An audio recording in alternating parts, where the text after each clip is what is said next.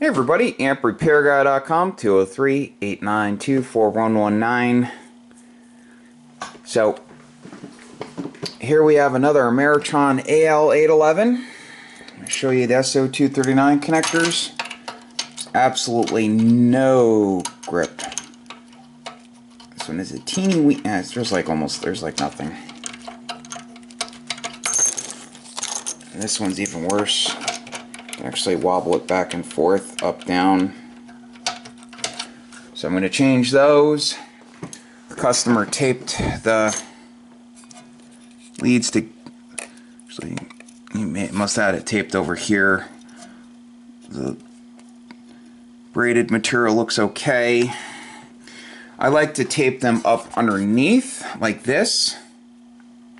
See, up underneath carefully, and wrap the tape around a few times. Don't use duct tape. Electrical tape works fine, or scotch tape. So the filter caps are soldered in. I'm going to remove those, change the resistors. Had a LED lamp taped between the meters. That's not good because it could end up clutching something over here when it comes untaped. So I'm going to add the 2 gas discharge tubes. I don't see any MOVs in here, so I don't have to remove those. Customer sent a set of Pentalab tubes. I checked them on my tester, they look okay. Plate choke looks okay, air variables look okay. I don't see anything else. So I'm going to get to work on this. Oh, actually, plate blocking cap is cracked. So I'll have to change that. So I'll be back. See you soon. Okay, so I'm back with the completed amplifier. This thing needed a lot of little things. Took some time. So replaced all of the resistors. Put in better resistors. Got rid of the pink ones that are prone to failing. Put in brand new filter caps. Someone had soldered caps in. Someone put it in the meter protection diode backwards, so put in a brand new diode. Replaced the cracked plate blocking capacitor.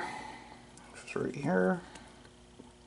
Put 2 in parallel, give some more current handling capability.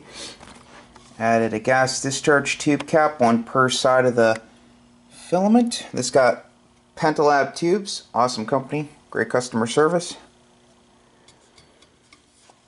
Also had to replace the SO239 connectors. The old ones had no grip whatsoever, so got brand new Teflon SO239 connectors. Cleaned the contacts on the band switch and the input rotary switch with deoxy gold, along with the contacts on the TR and bias relay over here. This one has the open frame type. This is an older one.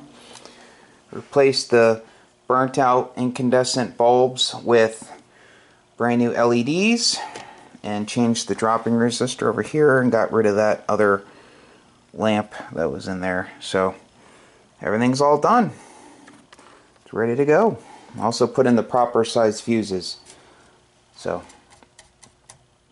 thanks for watching. The website is amprepairguy.com. That's amprepairguy.com, and my phone number is 203-892-4119. That's 203-892-4119. Please like, share, and subscribe. I'd really appreciate it. Catch you later.